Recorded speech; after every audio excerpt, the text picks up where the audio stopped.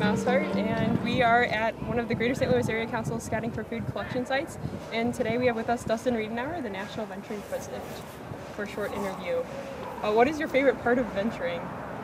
Well, my favorite part of venturing is probably the high adventure opportunities that allows me to have, such as going to the Philmont, going whitewater rafting, along with the new Bechtel Summit in West Virginia. I'm really looking forward to that opportunity as well.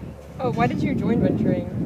Well, I joined venturing because of the high adventure opportunities, but then the leadership opportunities I had as well. I was a Boy Scout, served as SPL, but then really when I joined venturing, I was excited by the youth leadership opportunities that it offered within the crew, district, council, all the way up to the national position that I serve in today.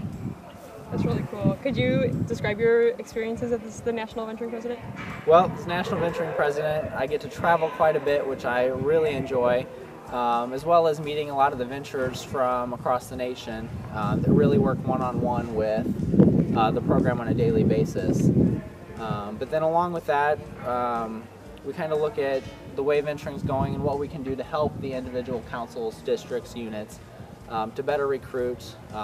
One example is the new peer-to-peer recruitment toolbox that was created by the cabinet I served on last year and that we're continuing to develop this year in my cabinet. If you had to choose one experience that helped you to get where you are today, what would it be and why? I think the one experience that really made a difference was when I went to Philmont in 2009.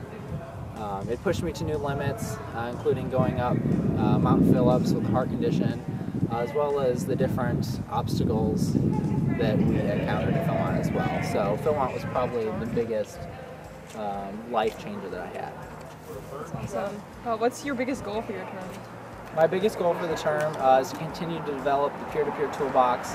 And really starting January 1st, 2013 is to full force go out, promote the peer-to-peer toolbox, how councils, districts, and particularly units can best utilize it. Because we did put a lot of work into the toolbox, and we think that peer-to-peer really is the best method for recruitment.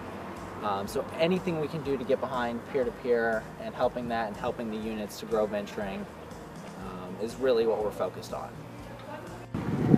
Awesome. Well, thank you so much for your time today, Dustin.